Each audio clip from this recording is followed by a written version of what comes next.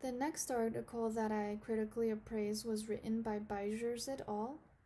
It's also a systematic review, and the purpose of this systematic review is to investigate neuroprotective strategies to decrease neurotoxicity without compromising anti-tumor efficacy.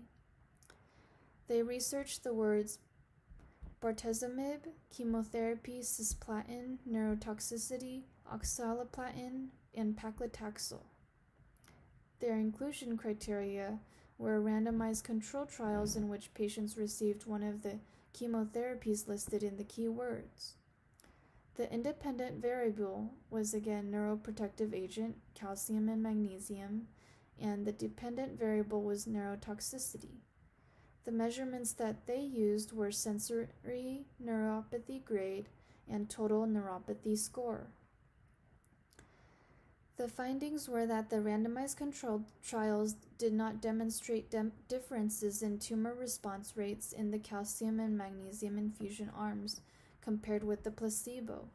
While there are data supporting a neuroprotective effect of calcium and magnesium infusion in oxaliplatin-induced neuropathy.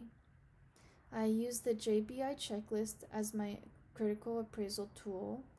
The strengths are that there's large sample sizes from 102 to 732 participants, and most of the studies included were double-blinded randomized controlled trials.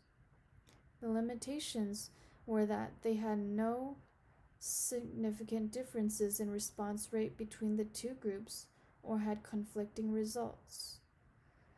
This study had very low risk, and it's very feasible in practice.